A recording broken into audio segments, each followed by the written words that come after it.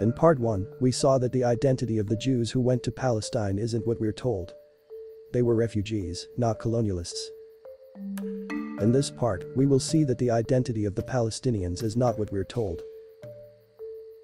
The Jews, Zionists, steal the ancient country of Palestine from the ancient indigenous Palestinians. The key words here are Palestine and Palestinians. What is Palestine? Okay, because Palestine is non-existential. It was never a country. It's not ethnic group. It's not a religion. It's not a faith. It's a colonial entity created by the British that lived for about 25 years. And Jews, Arabs, Druze, Christians, Zionists were called Palestinians before the termination of the British mandate. It was called the British Mandate of Palestine. So the mandate itself had the name Palestine. If Palestine is not what we thought, then who are the Palestinians? There is no such thing as Palestinian. There are Arabs. The Arabs who identify as Palestinian did not do so until around the time the Palestine Liberation Army, PLO, was formed in the 1960s, decades after Israel became a state.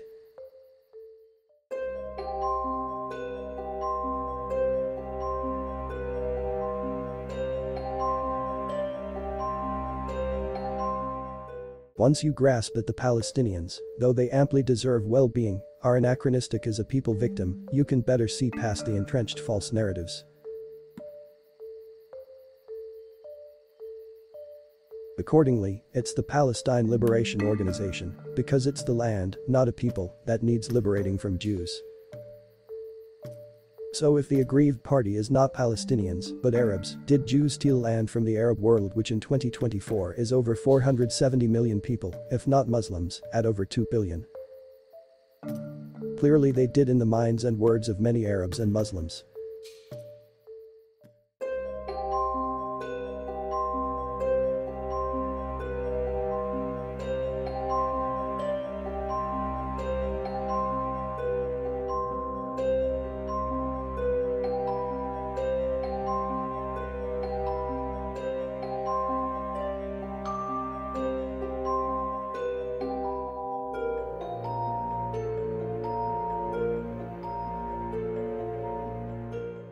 Pan-Arabism or perhaps Caliphate revival, while not a compelling agenda in all Muslim regions today, are still the drivers behind the most dangerous players, such as Hamas. Yet the West persists in misconstruing both the victim and the grievance. They are beguiled by the tale of a small, helpless people dispossessed and oppressed by the age-old villain. This they meld with pitifully unsuited pet Western causes like black and gay empowerment. The Arab slave trade was vast and enduring, and Arab gays faced death. In truth, it is the Islamic credo barring infidels from land ownership that these Westerners are endorsing, even as they reasonably disallow other religions' claims. Alternatively, Westerners doggedly intone two-state solution, even though two states was the problem. The first act of the Arab League was a military attempt to thwart the creation of two states. But it's worth considering. Did Jews steal land from the Arab League or world Muslims in any sense? Here, we will only entertain a secular Western perspective.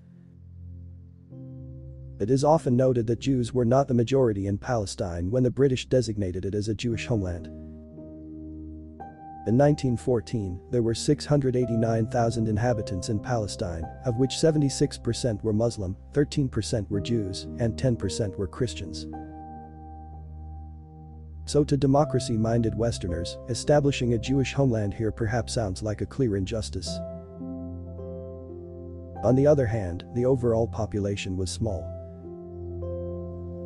Had there been only 100 inhabitants, would the entire land go to a majority of 80? But beyond this, democracy is not a value in the Muslim world.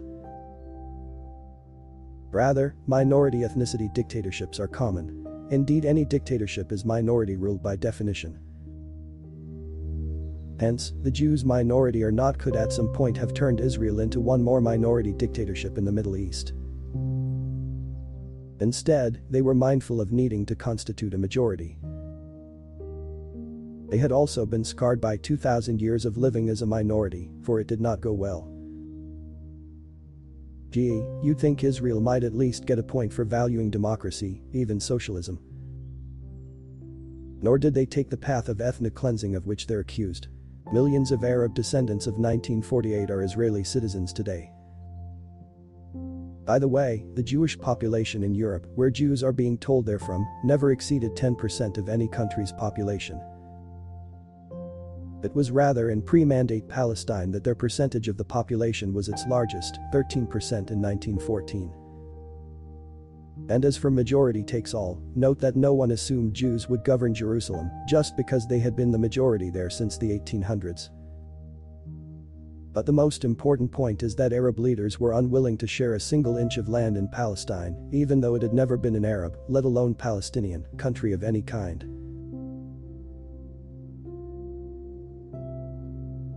For 400 years prior to World War I, it had simply been a borderless corner of the non-Arab Ottoman Empire.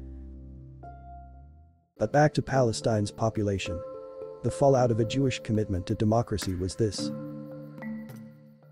In Britain's Muslim-populated domains, Iraq, Jordan, and Egypt, post-colonial monarchies were established and ethnic composition disregarded. But in Palestine, demographics were critical. Hence, Arabs did all things possible to reduce the Jewish population in what was supposed to be a Jewish homeland, and the British helped them. All things included working with Hitler.